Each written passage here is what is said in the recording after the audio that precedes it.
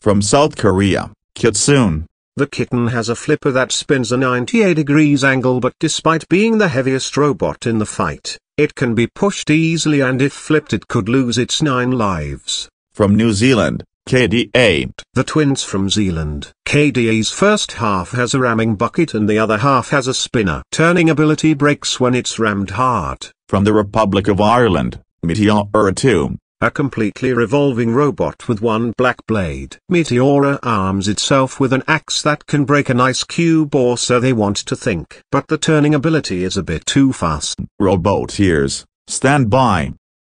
3, 2, 1. KDA starts first, directly to Kitsune.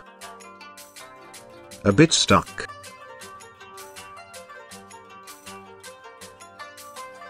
Spins and backs away. Meteora now on the attack. To KDA. Bang! Right onto Kitsune and one part of KDA. Into a ramming position. Bang! One part of KDA onto the other part of KDA. Bang! Now, Kitsune, bonk. Spins. Into a ram. That was a close call for Meteora II and KDA. Kitsune, now, pushing Meteora II, spins. Attack time for one part of KDA. Bang.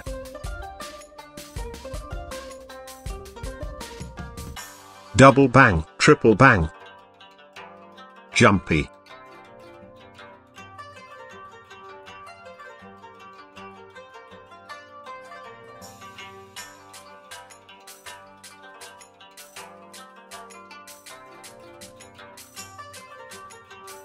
KDA seems to have the upper advantage. And Meteora II now into a ramming position. Bang, bang, boom. And Kitsune's on the run. It's piggyback time. Oh, my. Meteora is turning this into a procession, and Meteora again, having a go with Kitsune.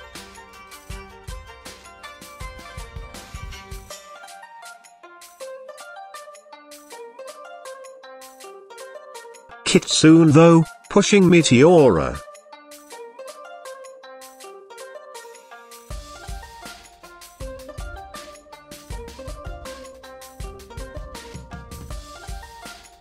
KDA is somehow pushing Kitsune. We should have tested them for performance enhancing bolts before they entered the arena. KDA now. On the tail of Kitsune, but here comes Meteora, the favorite to win. Bang! Oh my! Meteora flips one part of KDA. Both bots to be immobilized, to be eliminated. Bang! And Kitsune has somehow closed the gap. And that's cease. Wow! The judges have made a unanimous decision. Based on design, damage, aggression and control, they've gone for Meteora II. Oh, what a close shave that was for KDA.